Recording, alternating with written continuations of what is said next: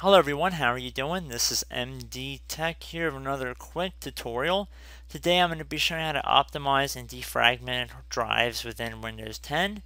So most of us have heard of this defragmenter that's built into Windows. So by default, the Windows defrag typically runs on a weekly schedule and to optimize your drives and to increase the performance of your hard disk.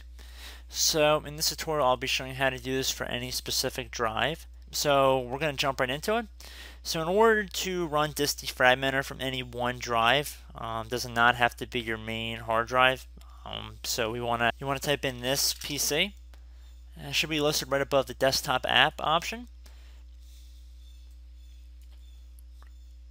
So if you have any other hard drives in your computer other than the C drive, you can still do what we're about to do here. So just click on the drive you want to optimize.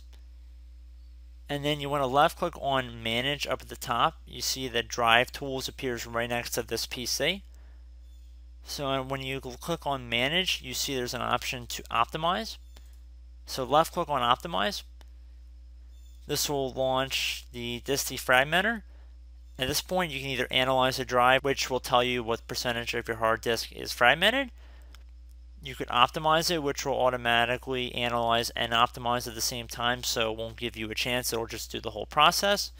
And if you left click on Change Settings under here, you can change the frequency of which the disk defragmenter runs. We see that it runs regularly on a weekly basis, and it also will notify if 3 consecutive scheduled runs are missed. And that's about it, guys. So at that point, you can just select whichever method you wanted to do and let this defragmenter run. So I hope this brief tutorial helped you guys out, and I will catch you in the next video. Goodbye.